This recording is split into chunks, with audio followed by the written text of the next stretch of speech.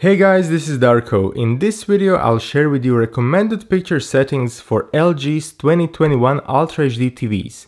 In front of us is 55-inch UP7500, but these recommendations apply to other screen sizes and other models in LG's UHD line this year. The very first thing you need to check is make sure your TV is in home mode. To do that, let's first press Home button on the remote to bring this Home menu. Then scroll all the way until we see Settings button, click OK. And now you will see on the left hand side of the screen this quick menu. And very first setting I put is this All Settings button. And this will open Settings menu separated in 4 different categories. Now to find this option to control home or store mode, you need to go to General, Devices, TV, and right here you see Home/Store mode. So make sure it is selected Add Home mode. Okay, this is the first tip. Second tip is to use the best performing picture preset by default. This TV has several picture presets, and this time I'll press Settings button on the remote, and if I scroll down you see Picture mode. Here you can toggle between different picture modes, and for SDR type of content, TV will come in Echo mode, which is far from accurate in terms of white balance and colors. So for SDR, for watching movies, live TV and TV shows, I recommend Cinema, or Filmmaker mode, or Expert Bright Space, or Expert Dark Space. So we have 4 very accurate picture presets which you can use and adjust, as I will show in coming minutes, to suit your needs and your environment. In case of HDR content, their TV will come in standard picture mode, and you should use either Cinema or Filmmaker mode to get again the most accurate colors for HDR content. For gaming, in both SDR and HDR, you should use Game Optimizer. And this Game Optimizer will come very similarly adjusted as Echo or standard modes, so I recommend that you copy picture adjustments from, for example, Cinema mode to Game Optimizer to get more accurate colors. Okay, now I'll go back to Filmmaker mode, and the next tip is to adjust brightness the way you want, so how bright or dim the picture is. To do that, I'll again press this Settings button and go to All Settings. And first what I would recommend is that you go to Support, Energy Saving, and here set Energy Saving step to off. You will have different options here. Also the one including ambient sensor somewhere on the frame of this TV that will adjust how bright or dim the picture is automatically if you select auto option. However, for the first step I would say disable it and then manually adjust how bright or dim the picture is. So once this option is set to off, we can also go to General AI Service, and here you also have very similar control. Also make sure it's turned off. Once we have those controls turned off, let's go to Picture, Advanced Settings, Brightness, and here you see first option is Panel Brightness. So this control you should adjust the way you want. So how bright the picture you want to be, and with this control you adjust it. So once this is set, we are okay. The next option I would recommend if you want further to increase brightness is to play with gamma control. So you have different presets here.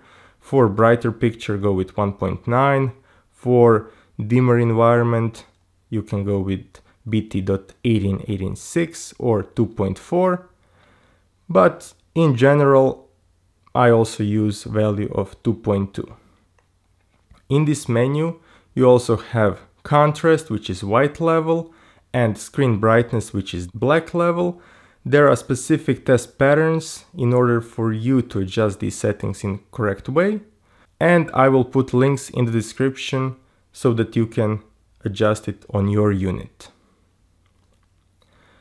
Next section is color, and here you have different options. By default, they are quite well adjusted, so you don't need to change anything. In case you want to increase saturation of colors, you can adjust this color depth option, or you can go to fine-tune color upgrade with different options here, so you can tweak it. But in general, I would say keep it turned off, keep color depth at 50, and make sure color gamut is set to auto detect, so TV will recognize which color space is arriving through its inputs and adjust color gamut accordingly.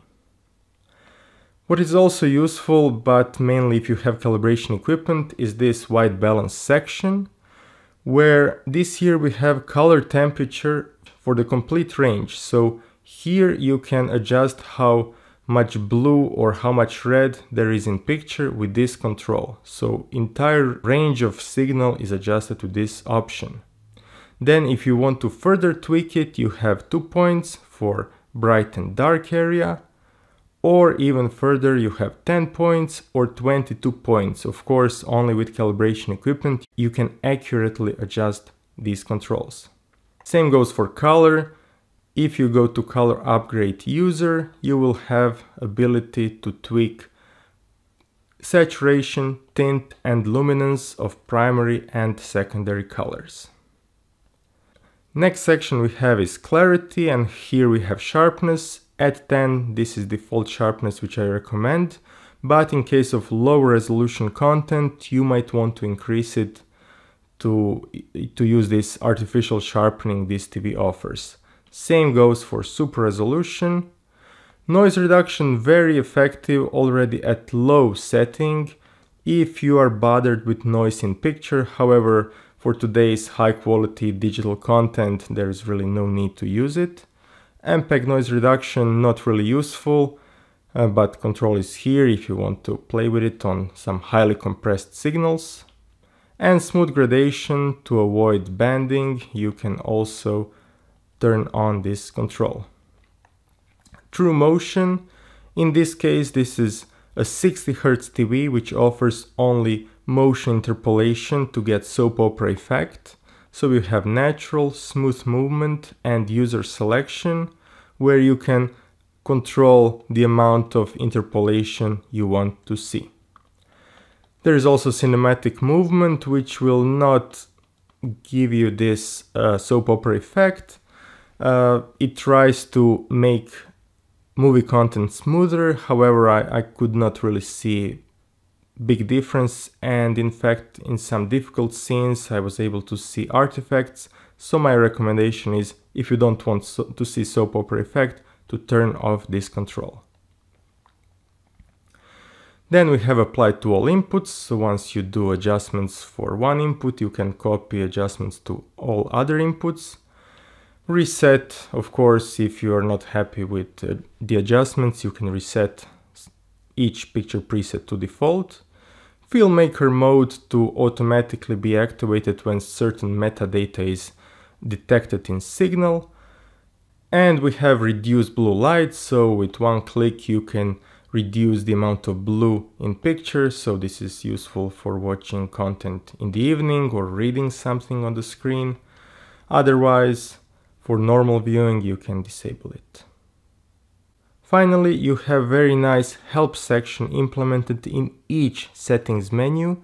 So all you need to do is go up to this question mark, click OK, and you will see this window giving you more information about each control. You will also see some details which are relevant to other types of LG's TVs, such as nanocell or OLED, but still it's very useful and very handy. And guys, this brings us to the end of this video. Thank you very much for watching. I hope it was helpful. Let me know in the comment section which tweaks have you implemented on your LG TV and which picture settings would you recommend. And I'll see you very soon in my next video. Bye!